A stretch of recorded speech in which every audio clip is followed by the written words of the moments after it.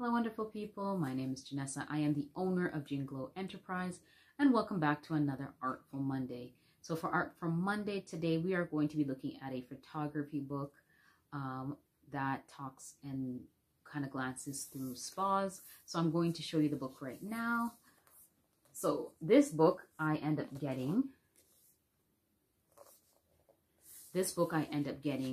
At Eaton Center. So Eaton Center is a really large mall for those who don't know. It's located in downtown Toronto, Ontario, Canada, and they have an Indigo there. So Indigo is also another, I believe it is a Canadian company? Yes, it is a Canadian company.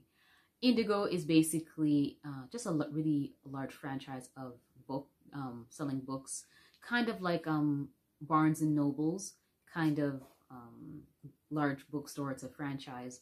So as I was there, usually when I go to these kind of bookstores, there's kind of two sections, main ones, not all the time, but it's either I go into the manga slash comic book section, or I go straight to make a beeline towards the art or photography books. So this time I went straight to the art slash photography books, and I was there, I saw obviously this book. Now, what caught my eye about this book, not only because I really like the cover, because it was sealed, I couldn't open it at the time, but what really caught my eye was the price of it. So the price of it was about between $23, $25 Canadian. And as you can see, like this book, like it's a hardcover, and the amount of pages for a hardcover like this usually is not going to be 23 bucks unless it's on discount or on sale. So at first I thought, okay, maybe it's on sale, or maybe it's not marked properly, because it wasn't just like, I couldn't see the inside. It only had like a little sticker on it. So, which is why I made the assumption that maybe it's discounted. So I found out, no, that's the full price. And even online, if you decide to purchase or go to other places, it's going to be around that same price. So this is actually a very interesting fact around that, as to why it's reasonably cheap for the price and the quality of the book. So we are going to take a look at this book about spas, talk about that fact about why it's priced the way it is. But either way, with that being said, let's take a look inside together. All right, let's get right into it now, shall we? So, as the book's title shows, it is about spas. So, you'll see as I'm flipping through the book that there are different types of spas that they talk about throughout the book from each continent. You'll see the different types of pictures and the different locations and where they are. If anything, you would like to look at the pictures better, and there's a bit of censorship. Yes, I did that on purpose because I'm not about to get in trouble with YouTube, all right? So better to be safe than sorry.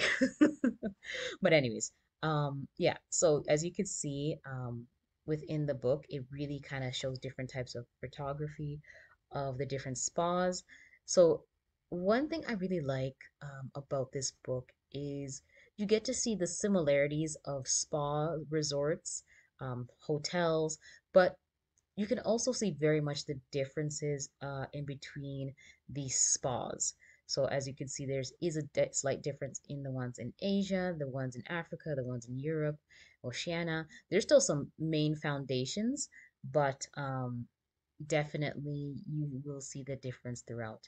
So the publisher Taschen, just to talk a little bit about him. So in 18 no, sorry in 1980, he was about 18 years old when he opened up his very first shop from his native Cologne, Germany, to market the massive comic book collection that he had and to share with others. um, However, he only started beginning to publish around a year after, but it wasn't until sorry, I keep saying 18, until 1984 that his first art book breakthrough occurred. So at that time, he purchased over 40,000 copies from a particular book, and he was able to republish them at a fraction of the price. So from a young age, Benedict Taschen was very passionate about art books and just with art in general. But he did notice that it was quite expensive, and Like if you've watched my previous video, which you should totally look at, the Vincent van Gogh immersion exhibit, that one cost a little over $80, right? So to have this book that is really thick and hardcover only around, like I said, between 23 to $25 is really something. So that is what was Benedict Taschen's that's one of the things he really wanted to do with his publication so that the art would be more accessible to those who maybe did not have the money, right? At least to make it more affordable for others to have it. So definitely what he would do, he would have, as you can see, he does have a hardcover, but it still isn't within high quality, but it's not thick. So I think that, so I can definitely see why his books are slightly cheaper, but just because they're slightly cheaper, it doesn't lessen the quality, right? Because at the end of the day, you just want to enjoy the art, but it's also great to have a hardcover book because hardcover books last longer than paperback books, right? And that's one of the reasons why art books really do attract me because it's made to survive. It's made to be kept for a very long time, right? One thing I really like with this book is that when it shows the different resorts or hotels or spas, that they actually show more than one picture instead of just having one picture and moving on, that sometimes you might see in a magazine. So it does give you different perspectives.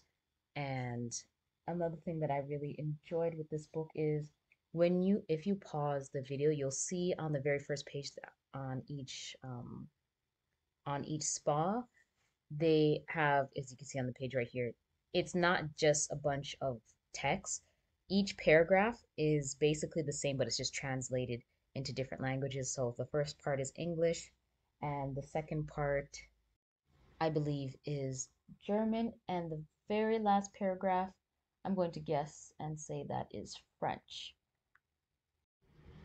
You may not be able to see the bottom, but at the very bottom of each introduction of a spa, they actually have the address of the spa, phone number, email address, the website, which is really great because sometimes, um, let's say you have no idea, right? This is the first time maybe you're wanting to understand spas and where to go. So if you have this book as your resort, it's really nice that they actually included the addresses and the websites and the telephone number because it's another great way of promoting the spas, right, all across the world.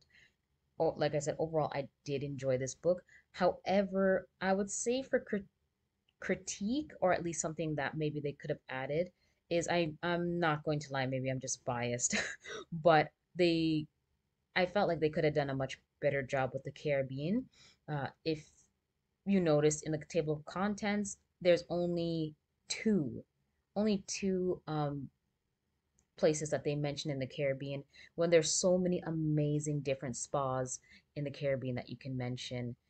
It would have been really good if they even mentioned some of these spas that were maybe locally owned. Not to say that there aren't any in this book, but it would have been really awesome to see if they had more hotels, more spas, more resorts that were mainly owned by the locals in the area. Maybe that's something I can do in the future to speak about.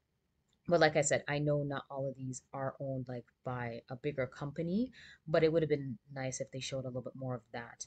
But I do, like I said, I like the way that they mentioned with the small paragraph. It's short and sweet and to the point.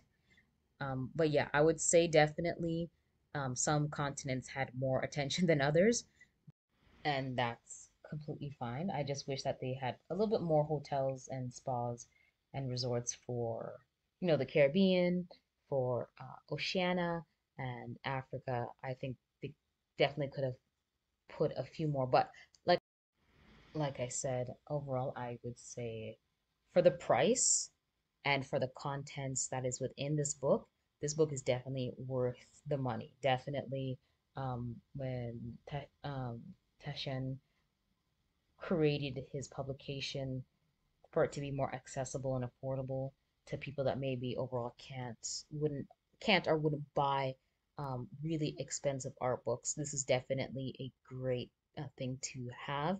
If you're just somebody who's just starting out your photography slash art book collection, I would really suggest this book. In fact, I would suggest any of Taschen's publication books, like I said, because they're affordable and they also provide high quality in content and also the high quality in the book with the hardcover. So, like I said, compared to other art books, the hardcover is not as thick, but it doesn't mean that it's any less quality. So, definitely, if you're somebody who wants to start an art collection, I would say look through Taschen's um, publications collections first before going into maybe more expensive books. But like I said, just because this book is cheaper or any book that's underneath this publication, it doesn't give it any less of a quality, right? So I know usually we think quality equals high price, but in the case of this publication company, that is not the case. Definitely, it is a lot more accessible in price and range. So, yeah, if you want to start off an art collection, definitely start with these books. I kind of wish I knew about this company beforehand. I will definitely be buying more books for them.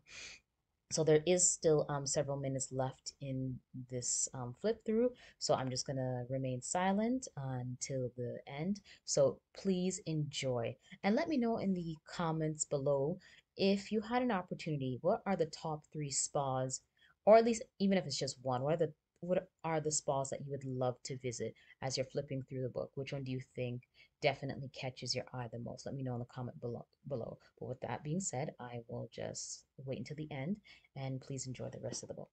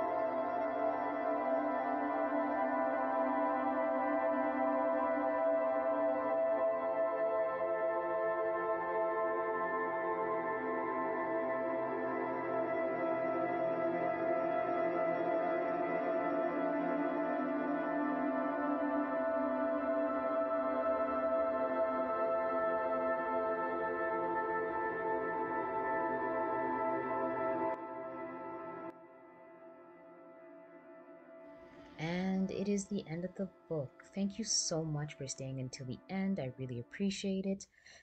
Be sure to like and subscribe and comment below on what you thought about this book.